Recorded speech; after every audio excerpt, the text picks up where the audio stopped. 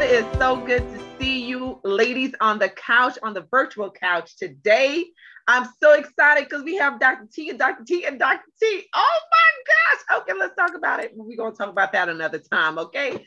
We have all docs on the couch this evening. We are so excited to have Dr. Black on the couch with us this evening, who has her doctorate in psychology, but is also a licensed marriage and family therapist. So she's going to lay down some truths this evening for us about relationships and trust. So ladies, this is what happened. So lately, I've been reading a lot of information talking about the sort of evolution of relationships today. Y'all millennials, y'all be doing a whole lot in Gen Zs, but I'm not going to talk about y'all this evening. We're going to talk about the problem. So a lot of people are saying that they are trending away from monogamous relationship. And in fact, as one survey said, they surveyed about 1,300 US adults, and 32% said that their ideal relationship is non-monogamous to some degree. So we're going to talk about it because this sort of new dynamics of relationships, or the emerging of these dynamics of relationships, really bring to question, how do we define trust? How do we trust one another? And one of the conversations that I saw on social media recently was a conversation about where people were disagreeing about sharing the passwords with your partner. So let's talk about it. First of all, ladies, how do you think, how do we define trust in relationships? What does that look like? How do we know if we have a trustworthy relationship? Yeah, so, Dr. Trish is like, I'm gonna hold on that end, but we're gonna come to you because you're married. Yeah, it's an important question. And I really think trust and the definition of trust and the way we actually navigate trust depends on the individual. Yes. And what I mean by that is our ability to trust or communicate or attach really develops at a very, very young age. And sometimes we actually take either the capacity to trust or mistrust beyond our developmental years, and it begins to act out in adult relationships. So when we think about trust, we have to actually really look at the individual or the couple that we're looking at, right? What does trust look like and feel like? What does that mean for me? What is my experiences with trust and mistrust and even betrayal, right? And yeah, so I'll pause there, but. Oh, no, you can keep going because I'm about to take notes for myself. Okay, so one of the things you mentioned that I like that you brought up is this imprinting of how we trust people starts really early. How early are we talking? Oh, yes. So I would say it actually happens and develops between the age of 0 and 3. Wow. That early.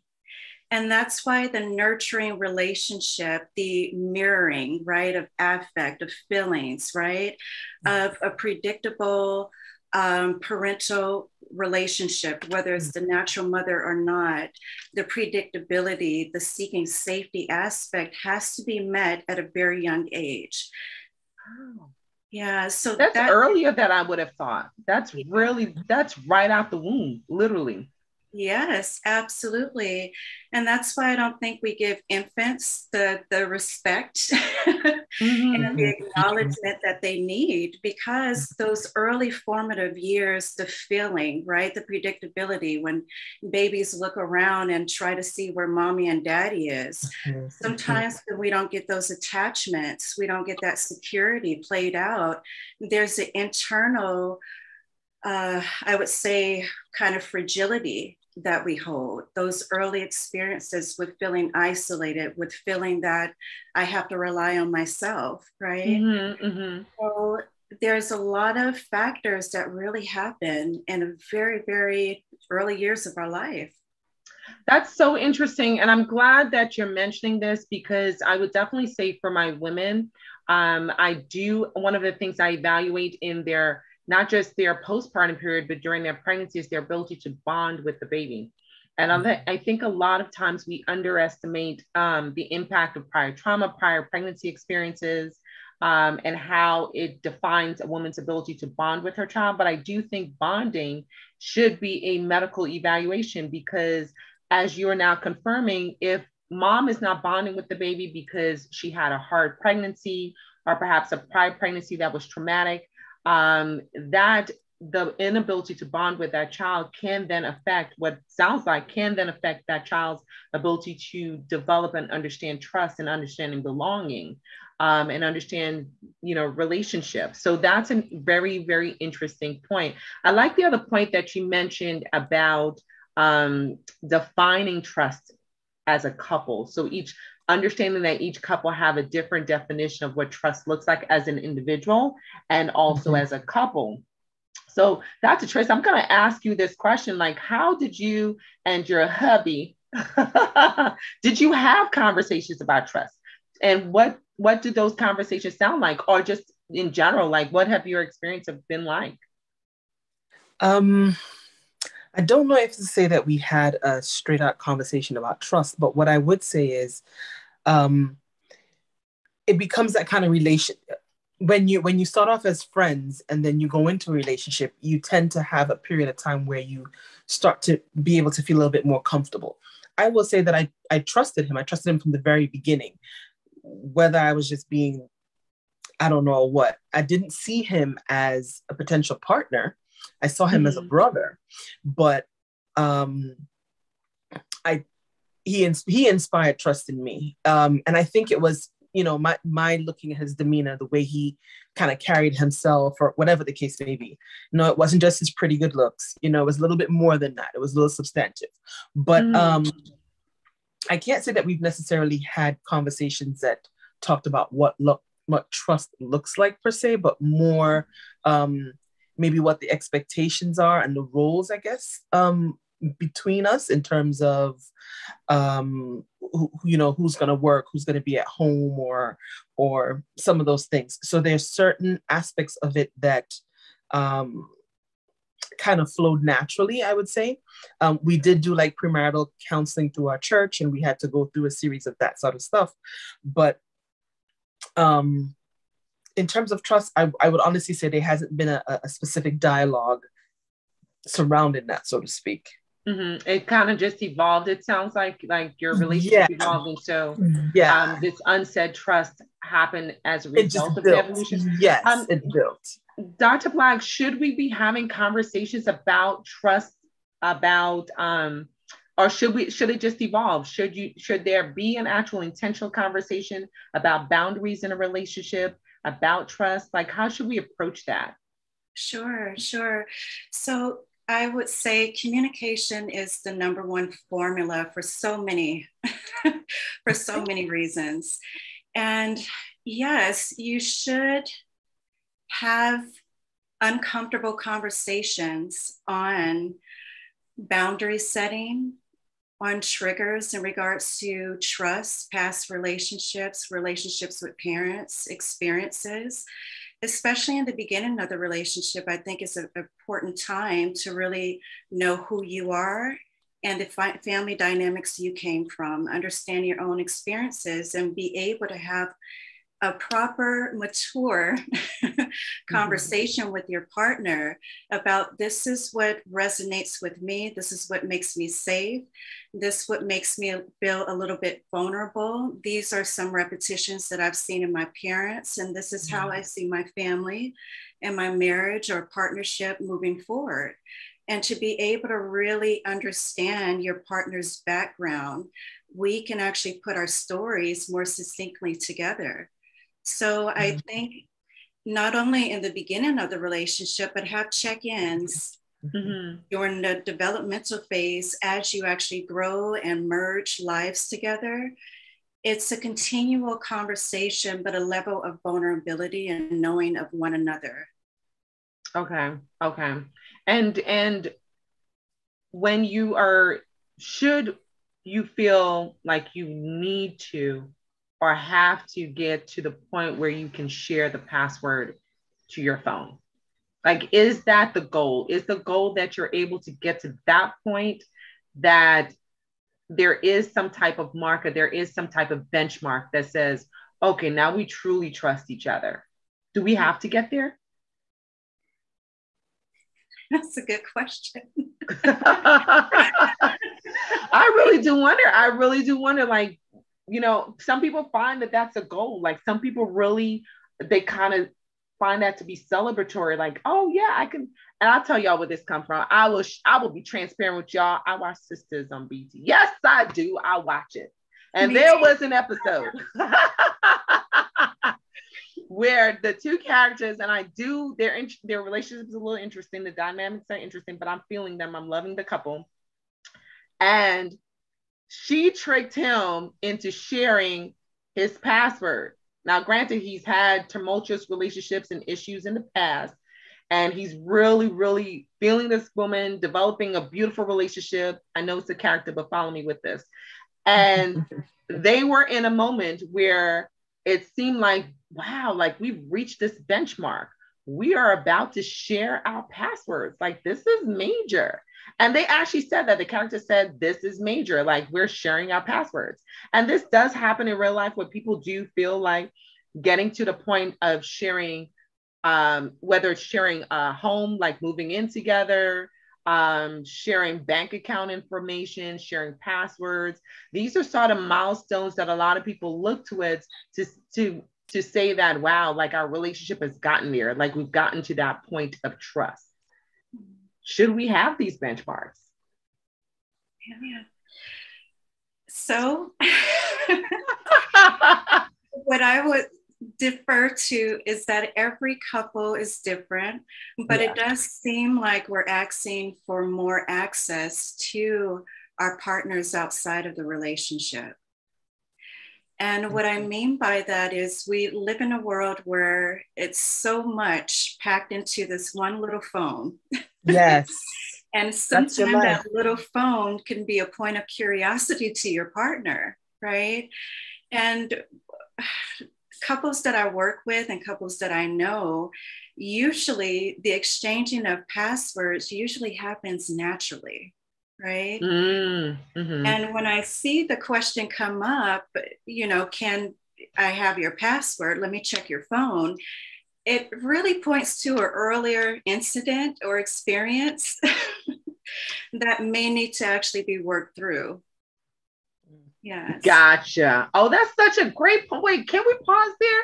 So you're basically saying if you have to request the password as opposed to it voluntarily be given to you? Yes. That may be an indication that there is some underlying issue that's leading to the request for the password. Whereas for healthy relationships or healthier relationships, there's a natural evolution that you may naturally just give your partner the password without actually having a request or feeling like pressured to do so. That it's a natural evolution of the relationship itself. Is that what you're saying? Yes. Yes. Oh, that's interesting. Yeah. That's interesting. Okay. And so how does this play into, because now we have a multitude of dynamics and not everybody's monogamous. And we have polyamorous relationships where the dynamics are real. I don't even understand. That's why we have Dr. Black on the couch, because Lord knows I need to take some notes. I don't understand what folks are doing nowadays. I'm not going to pretend that I understand, but I get that people are looking for other types of relationships, open relationships. So how do you maneuver trust in an open relationship, in a polyamorous relationship? And just for our viewers, we talked about polyamorous relationships and open relationships on a previous episode. And we had a variety of definitions, but in general, open relationships is that the two partners are together as a primary unit, and they can have additional relationships agreed upon outside of that central relationship. And that could be, you know, all different types of levels as defined by the couple. And Dr. Black, please correct me if I'm wrong. I don't know what the technical definition is, but this was the layman's definition that we had on the couch at that time. And then the polyamorous relationship was basically, it's not a central couple unit. It is individuals who may be a throuple, like a three-way relationship. So each individual. So the core of the relationship are multiple people, and multiple people have very intimate relationship, not necessarily sexually intimate all the time, but some level of intimacy in a multi. I can't even explain different people in the relationship. Y'all understand what I'm saying? I'm sorry, followers. I'm trying to work through it for y'all. I'm trying to explain these dynamics to y'all. But basically, you can have three people in a relationship of various genders or non-conforming genders, and they have relationship with both individual, and they are both solid relationships. They're viewed as solid relationships in a throuple. Now, I can't really explain polyamorous versus a throuple. The only thing I understand is that polyamorous could be even more than the three people, and a throuple is three people. That's as much as I got for y'all. Okay, Dr. Black, help me out. Yeah. You got the gist of it, and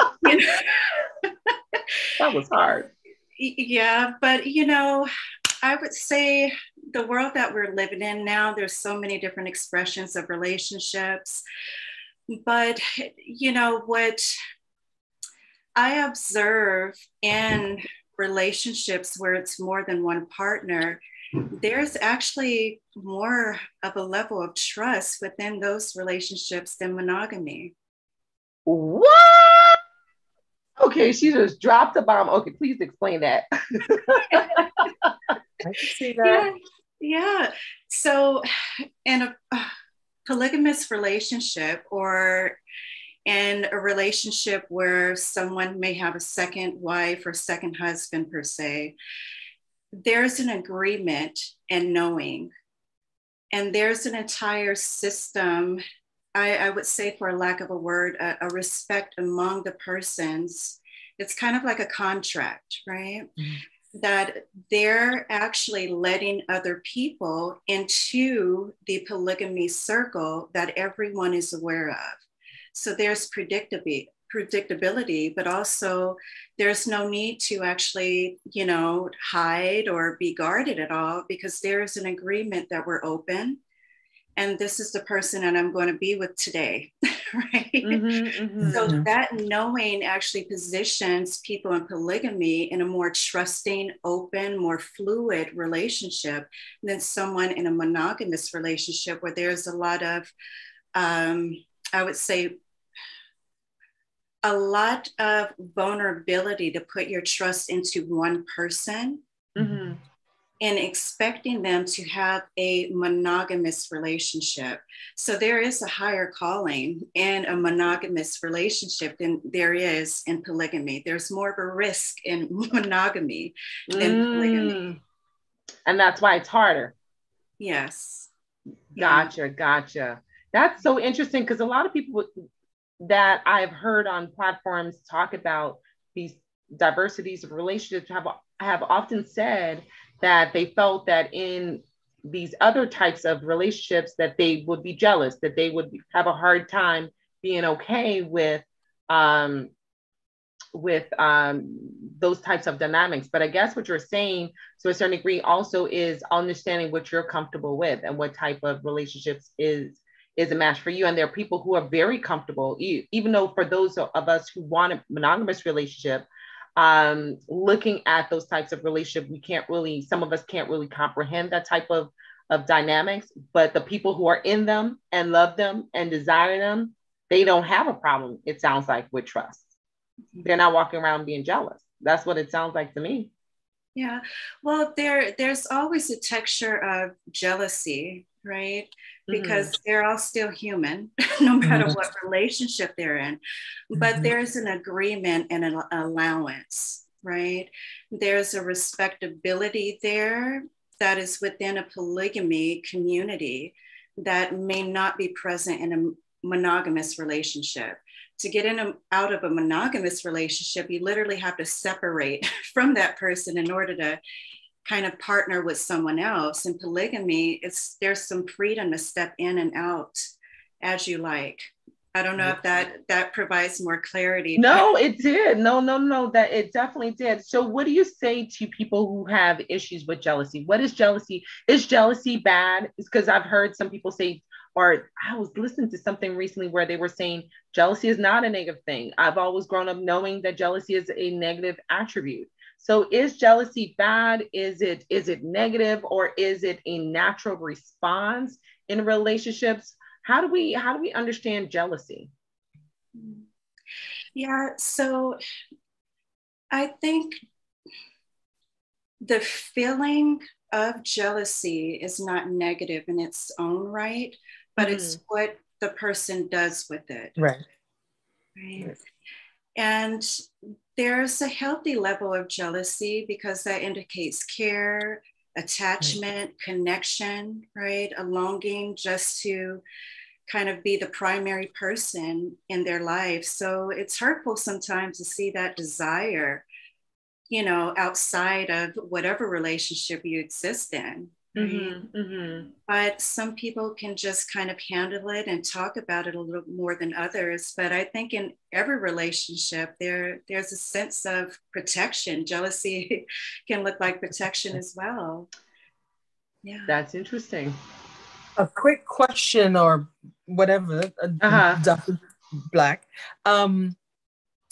What about attachment styles in these polyamorous, or are we finding that there is less of an attachment in the relationships?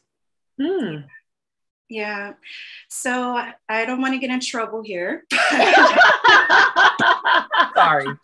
No, it's okay. That's okay. Create your boundary. Yes, we believe in healthy boundaries. So you define your boundaries. Yes, but I will say you're spot on. I think attachment has definitely something to do with it. The first thing that I really look at with someone that's kind of a serial dater or someone that prefer more than one partner is I look at their relationship with parents, right? But also the fear underneath. The fear of dependency, the fear of need, right? Sometimes being in a committed relationship makes the person feel trapped and fragile, right? Some people don't have a blueprint of feeling like wanted and secure. So there's all different type of dynamics, but so there is a point of curiosity, and you're definitely right, because you have secure attachment styles. You have anxious avoidant attachment styles. That's the person that wants to come close, but wants you far away at the same time. Right. Then you have disorganized attachment styles, right? So all of that plays out, but we can actually really look at the way people navigate relationships, and we can actually find the same repetitions in other areas in their life. Oh, that's interesting. So what work, thank you for that. That was a really, really good question. And thank you for that response. It makes me think of when you talk about how we navigate in our relationships and what that says about also other areas in our life. What work can we do if we are in that phase in our life where we're ready for a relationship? What work should we do? Or is there any work we should do ahead of time? Or should we wait for that relationship to help us define where we should be? Or is there emotional work we should do ahead of time, perhaps looking at prior relationships and perhaps sitting on your couch and evaluating where we are in terms of our trust level before getting in a relationship? Or should we wait for the relationship because each relationship is so different? Yeah, that's a really good question. I would say whatever position you're in, whether you're in a relationship or not, but seeking relationship in the future, I think it's always a good time to check in and really kind of reflect on what have your relationships looked like from your parents, from your siblings, right? Even from authority, right? Because if you have some conflict with, authority, then you're going to probably have a conflict with commitment and coming home and answering to your wife, right? Oh, right. That's so deep. Yeah. Really understand your story, right? Mm-hmm. And you don't have to do this deep reflective work, but just take a moment to look at your past relationships. What did they look like? What did they feel like? And where are you right now? Because there are repetitions, there are reasons why we attract certain partners than others, consciously and unconsciously. So I would say just really reflect, understand your own story. I also recommend a really good book. I'm pretty sure you ladies know about it. It's called Attached, right? And I believe I don't know that book. Again, I'm writing it down. I'm expect some notes. Yeah. I need the Cliff Notes version. What? Definitely text me the information and I will post it with this video. I got you, ladies. Awesome. You single folks out there, I'm asking for a friend. Well, not really, kind of, sort of. I'm asking for a friend so that you guys can have the 411. So I will get the info for you, ladies, and I will check out our information with this video, and you will have the information for the book. Okay, I got y'all. Okay. So I'll send that right over to you, but it's by Dr. Adam Levine, I believe. And I know that name. Maybe I do know this book, but clearly I didn't read it. It must be on my shelf with all the other books I didn't read. Yeah, so it's a really good guide. And sometimes I recommend that to some of my patients as well. And we'll just kind of work through what they're discovering about themselves. But you would begin to actually map out your own attachment styles and see the cycles and repetitions, right? Sometimes we have imprints in our mind based on our genetic family line, right? That some things are normal in one relationship and maybe abnormal in another. So really try to understand that. And the more and more you understand your attachment style, you'll be able to not see it only in romantic relationships, but other relationships as well. Yeah. That's good to know. I can definitely see what you're saying as I'm like playing my own relationships in my head. I'm like, ooh, you may have to do some work. So at what point? Oh, we all gonna need her card when we're done. Are you taking it? Yes. But at what point, though? I know you said it doesn't have to be necessarily anything too deep. But at what point should we come sit on your couch? At what point should an individual, if we're doing sort of this groundwork and we're realizing certain patterns, what patterns should be alarming to us that requires it to then seek some additional professional help? Yeah. So I would say if the way that you're navigating relationships creates a sense of self-harm, right?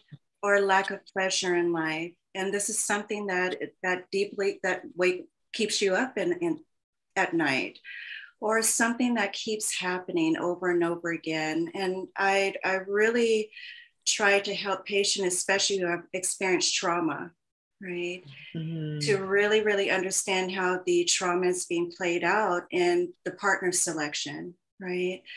Whether we get into cycles of kind of abuse, right? Verbal abuse or physical abuse in relationship. And it seems to be the same type of person, or it seems to be the same type of person that I'm attracting a disorganized attachment style to, right? Right. So if I'm feeling insecure and I attach myself to an insecure person, then that's going to actually keep me in a position of being brokenhearted and insecure as well, right? So we usually play back the narrative that we believe deep inside of us. So I would say if it's causing you harm, if you're a person that absolutely wants to be a wife, right? And you just really can't. Just letting my viewers know, just letting y'all know. Yes, and I would say it's definitely other factors. This is layered. This is just one small part of what may be missing is the understanding of the person that we're looking for in regards to partnering. So any dissatisfaction, if you are looking for a relationship, if you're looking for a deeper, healthier attachment, yes, it's time to actually self-reflect and look at your patterns. Wow, you ladies heard it here first. Look at your patterns, okay? And one of the things before we go, I do want to touch on the trauma portion of it, because I think oftentimes we think of trauma as resulting in violent and aggressive behavior and aggressive type relationships. Are there other manifestations of trauma? Does trauma look, what's the sort of spectrum of how trauma can sometimes impact relationships and look in our relationship? Yeah, that's a really good question, because one of the traumas that is hardly acknowledged and spoken of is emotional abandonment. Oh, she just stepped in my backyard. Okay, let's talk about it. Yes. So this goes back to our attachment at a very early age, right? Mm-hmm. And sometimes if we don't get the imprint that we're cared for, we don't have someone actually mirroring our emotions, whether it's sadness, happiness, whether we feel that we don't have anyone to turn to, spend a lot of time in isolation, or couldn't really bring or have your full emotional life within your genetic family dynamic, that causes you to actually go inward, right? And there's a trauma, there's a deep knowing that I cannot have my own emotions. So if you do have that blueprint, you're going to probably project that blueprint into an adult relationship and end up with someone that actually reflects back that emotional abandonment. I hear it all the time. I don't feel connected to my husband, right? He leaves without telling me, right? He just doesn't answer.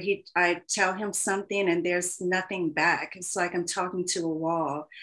That is that repetition of emotional abandonment. And we have to actually give that acknowledgement that that is a sort of trauma. Wow, that's interesting. So let me replay this, because I want to make sure I'm fully understanding, because this is really deep. So you're saying that emotional abandonment or some type of trauma, you can then select partners that kind of replay that same type of trauma that you experienced? Absolutely.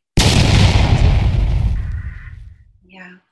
We're going to let y'all sit on that, because she done fed us not an appetizer, not just the meal, but the appetizer, the meal, and the dessert. Okay. So I want you ladies to sit on your couches, replay this a couple of times, as I'm about to do. Okay. Because that is some, let me tell you, truth bombs just dropped. Okay. So thank you, Dr. Black. Let me tell you, you left us with some homework. We are all going to do our homework. And then if she's taking new clients, I will let y'all know. Don't bombard her right now. But if they just want to follow and see how you're doing, Dr. Black, where can they find you? Sure. Well, if you want more information or resources or referrals, you may contact me at therapy@drtamalapractice.com. That's my email address. And I'm not so much on social media, but I do have a website, drtamalapractice.com, or you can actually reach out to Dr. Tasca. Absolutely. So you guys got it. She gave you her email and she gave you her website. Make sure you write that down. If not for yourself, for one of your girlfriends, one of your sisters, for your aunt, your uncle, whomever, write down her information. Okay. Because she just laid down some facts, and I know that y'all can use this information. Okay, I'm not shading, I'm just saying, I'm just sharing, asking for a friend, right? Asking for a friend. The other Dr. T, Dr. Trista, where can they find you and your wonderful hubby? How can they contact you? I don't know if you're gonna see him, but I'm at tristajob.dpt on Instagram. Awesome. And I am Dr. T, the hand behind the handle of Healthy Bump Club. We thank you for following us. We thank you for watching this video. Definitely check out our other video. If you want to check out our polyamorous video, it's quite interesting. And then come back to this video and get some facts. Okay. But definitely check out our other videos. Make sure you follow us here on YouTube. If you haven't subscribed, make sure you subscribe. If you haven't liked, make sure you liked. If you haven't shared, go ahead and share this information. Don't keep it to yourself. We are a community. And when you're done with YouTube, hop on over to Instagram. You find us at healthybump.club on Instagram. and you'll see all of our short videos. You're going to see clips of this particular video also. So make sure you share with a friend, share with an aunt, share with a girlfriend, whomever. Just make sure you don't keep this solid information to yourself. And we look forward to seeing you on the next episode. We'll see you guys. Have a wonderful, wonderful week, a weekend, depending on when you're watching this video. But we'll see you definitely on the couch next episode. Bye, y'all.